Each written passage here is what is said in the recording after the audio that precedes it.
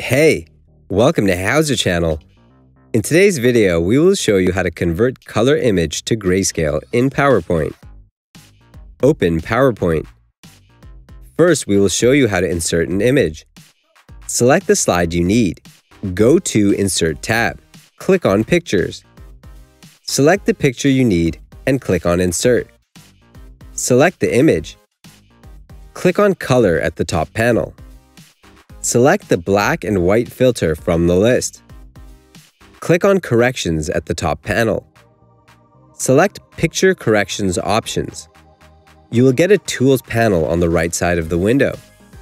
Adjust brightness and contrast of the picture. Close the panel once you're done.